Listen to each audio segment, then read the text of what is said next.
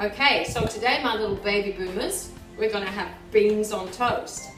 Now, I was born in England and I was raised up until about 10 years old in England, and in that period there wasn't McDonald's, there wasn't KFC, there wasn't all this fast food everywhere. Most people had a local shop on the corner. They had a chip shop, we used to call it, which is a fish and chip shop, and they normally had a greengrocer and a few stores around where you could buy some food. There wasn't any big conglomerate supermarkets everywhere, so we were probably saved by being poor and not having a lot of money and eating sort of peasant food. So growing up in England, you normally had beans on toast, or you had chips and beans, or you might have had egg and beans, or peas and beans. No, sorry, peas and chips. Lots of chips. So that's lots of potatoes, which is good. And we used to have potato hash, stuff like that. So we never had a lot of meat growing up because it was way too expensive. So our junk food of the day was beans on toast. So what I've done today, I've put together a healthy version for you. So we've got this beautiful seed bread with gorgeous avocado as the spread, and we've actually made the baked beans ourselves. I did use a can of beans to make the recipe, but you can make them from scratch, and we might do that in another video. So yes, everything British today. My best friend actually went back to England and she lives there now, so every time she gets a Union Jack, or every time she sees something that's got a Union Jack on it, she tends to send it to me. So I've got like an old Union Jack phone case. I've got Union Jack underwear, Union Jack tank top, Union Jack tea towel, head banner. I've even got a cup. So this is British Day today. We'll put out the flags, and we've got a Union Jack towel and my little Union Jack blanket. So thank you, my best friend in England. I do appreciate you loving me this way and sending me Union Jacks. So anyway, if you want your kids to have some junk, why not make them beans on toast? Because it's probably much better for them than going down to one of these fast food outlets and getting lots of processed fat, processed sugar and processed salt. Okay, so I hope you enjoy this recipe. It's absolutely tastes delicious, so go for it. Okay, we start out with our ingredients. So here we've got some tamari, we've got our apple cider vinegar, we've got some maple syrup, we've got some molasses. Here we've got some mustard powder. You can use fresh mustard if you like. And here's one of the secret ingredients, liquid smoke. And then we've got our tomato sauce. Now you can have, in the recipe it's got a cup of tomato sauce. What I've done here is I've mixed some tomato puree, some tomato sauce and some barbecue sauce, and they're all organic. So I've got the organic tomato puree, organic tomato sauce and barbecue sauce. And then you've got your seasoning. So I've got some Himalayan pink salt here, your chopped onions and some garlic. So that will be the first stage, and then we'll go on to our other ingredients. And these are organic, and make sure everything is organic, like the molasses here is organic, so all the ingredients are organic. Here I've rinsed and drained the beans, and I have them sitting in a sieve here, ready to go into the sauce when we get it cooking. So I have everything ready next to your pan, ready to rock and roll. So we'll just start heating this up. It's always a good idea when you're sauteing onions and garlic and the like to get your pan nice and hot before you add them to the pan. Now for this recipe I'm not using any oil, so I'll be using water to saute. No garlic. Give them a bit of a stir. So there's no reason to use oil, you can use water. So you can see it's sort of starting to dry up a little bit now, so all the water's been absorbed by the onions, so you can then add a little bit more water to the pan, if so wish. And this is part of the water that's in the recipe, so we'll just add that, or use that at this point. The smell is really nice. Beautiful. Okay, so it's time the So it's time to add the rest of the ingredients. So what I'm going to do at this point is going to add the rest of the water. Then it's going to be a bit easier to mix the rest of the ingredients.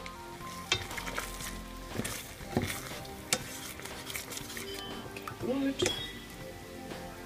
Okay, so let's add in our maple syrup, our molasses, cider vinegar.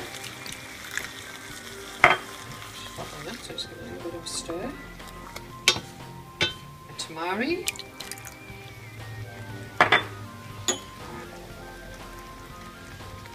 Mustard powder. Our liquid smoke. Very potent stuff that, so don't overdo the smoke. And then we've got our salt. Stir all those in. Just turn down the heat a little bit when I get a free hand. I'll let them simmer for a little bit. Okay, I just add a little taste test of that and it tastes absolutely amazing. And I'm going to take the heat right down. Now you could add the beans here and let that simmer and sit there for about half an hour so it melds into the beans. But what I'm going to do, I'm going to actually transfer this to a blender and blend it, but if you want to keep the chunks in, you certainly can. And then I'm going to add the beans and I'm going to bake it in the oven so that we actually get the authentic baked beans. So I've ended up with about 2 cups of the sauce. So I'm going to now transfer this into the blender and blend it up so it's actually a very smooth sauce.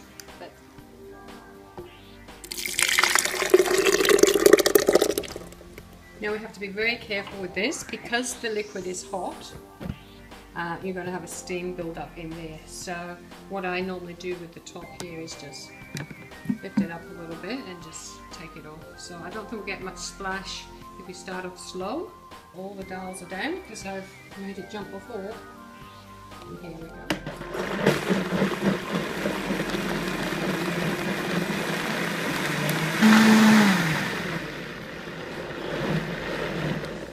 Just don't keep it up too high or you'll have it jumping out the top here, but you can see all the steam. So just be very careful of that if you're using a blender. There's our beautiful sauce. So here we go. We're going to add the beans in there first. I'm going to weigh. And I'm going to add the sauce. Okay, we'll just mix all that up.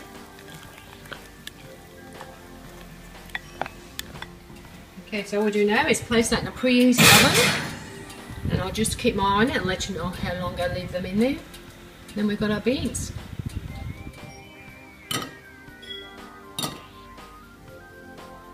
Okay, so what we're going to do, we've got our toast ready, and I'm going to add some nice avocado instead of butter. Okay, so our beans have been in the oven for just over half an hour. You can leave them in there as long as you think is appropriate. Spoon them on.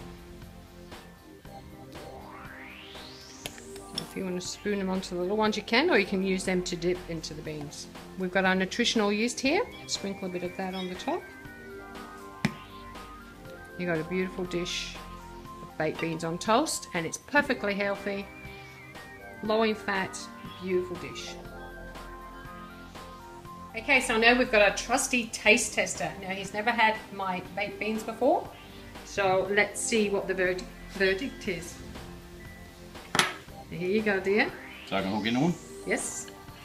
You certainly can. Breakfast on television. You have to leave some for me. No, it's not good. Bloody beautiful. And do I have to share this?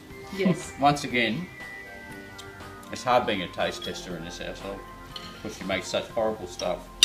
No, it's bloody beautiful. Mm. So you might like that more often? Mm-hmm. Well, I like the sauce with it. It's nice, isn't it? That's the secret ingredient, which is that smoke. So it is an optional ingredient, but it really makes a difference.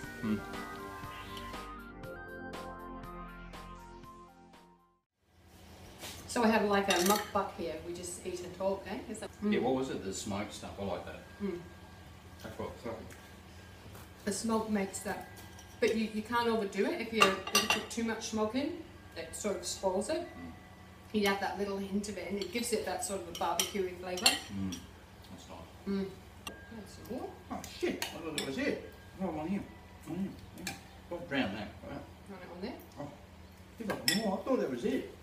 An avocado is really a good option for your butter. I can remember as a kid growing up with my best friend that gave me all the English stuff.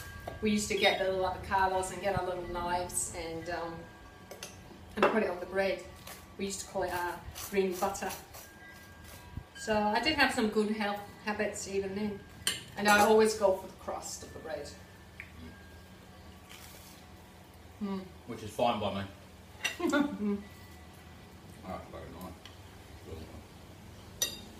I think it's like you go over to England, a lot of cafes serve chips and beans and serve beans on toast. You know, you grow up in Italy or places like that, you grow up with these elaborate dishes, and in England you get a tin of beans and some bread and you have beans on toast. So they're very inventive over there. Oh, and chips, don't forget the chips. What was the fish you used to get? Because I had it when I was over there. I don't know. It's like haddock or something like that. And it was only battered chips, beans, egg was another one you used to get them occasionally. So what we'll do next time, we'll make beans slightly different, and we'll make some oven chips, so we can have our chips and beans. That's all you need. You don't need to eat simply, you don't have to have these elaborate meals. And it was very easy to make, very quick, and it's very healthy for you. But wait folks, there's more. I don't have to share. Bring on there. When it comes to good food, I am a bit of a pig. Especially when it's healthy, you know? I know I can eat a bucket load of this and it does good for me. I don't have to worry about, you know, putting on a pound here, pound there. Which, in my line of work, isn't hard to put the pounds on, I can tell you. But when you eat this sort of stuff, it's great. This video is going to about do me. I'm about done. This type of food is also very filling as well. So you should just eat till you feel satisfied. You don't have to overdo everything. And your body will take care of the rest. It knows what to do, and it knows how much food you need. But this is too good to stop. But if you feel like you need more, all you have to do is stop and wait 10 minutes. And then you reassess if you need more. Because as you're eating, you feel like you need more. But if you stop for a little while, you might find that you're actually full. So just bear that in mind. So, that's goodbye from me. That's a good vibe from her.